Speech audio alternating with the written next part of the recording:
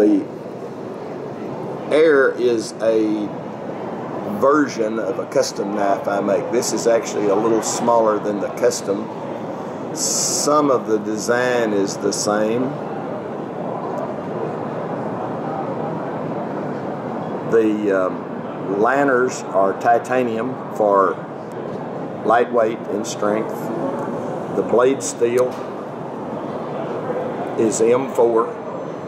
And on a small utility gentleman's folder, I feel like a Wharncliffe or a modified Wharncliffe is maybe a little better choice of blade configuration.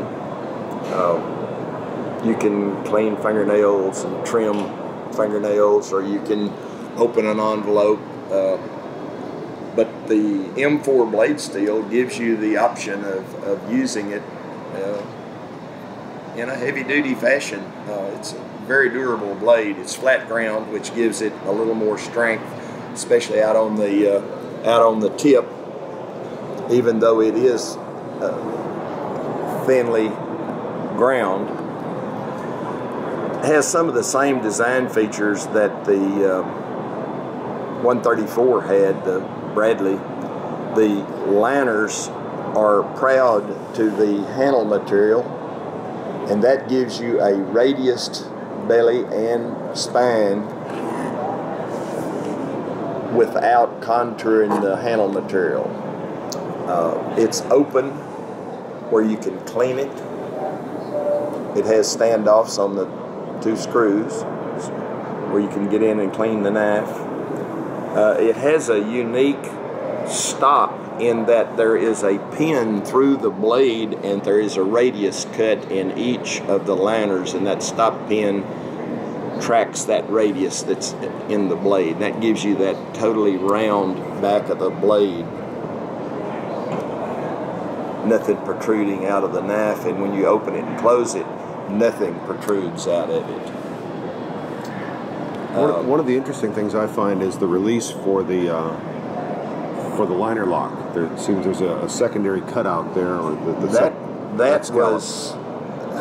that is actually the primary release for it. No one, including myself, uses it. They use the access hole for the opening hole. And on both designs that I've done, I have not used a full hole exposure there. I'm trying to keep the profile as low and sleek as I can, so it doesn't have the full hole. But that's actually the opening to release to be able to access that hole. And the only time I ever use this, or I see anybody uses it, if they're having trouble releasing it back here. You have a little more leverage on it there, but nobody that I've seen uses that release. And this one does not have a clip, so you designed it as a true pocket knife. It is a true pocket knife. In Spyderco's survey on that, it was 50-50. Half the people wanted clips, half the people didn't. So we were going to make half of them happy and half of them mad, whichever way we went. And we've talked about adding a clip later, but I don't know if that'll happen or not. Of course, I knew Sal and his reputation, so when he asked me to design a knife for him, that was all I needed to hear. We to this day have just a handshake agreement. He asked me if I wanted a contract, and I told him I did not. I was in business for years for myself and other business, and contracts just make lawyers rich. And I didn't feel like I needed a contract with Spyderco. And I've actually turned down offers from 2 other companies to design for them. And I'm just not interested in being anywhere but with Spyderco. Well, we're honored to have you on the team. Well, thank you very much.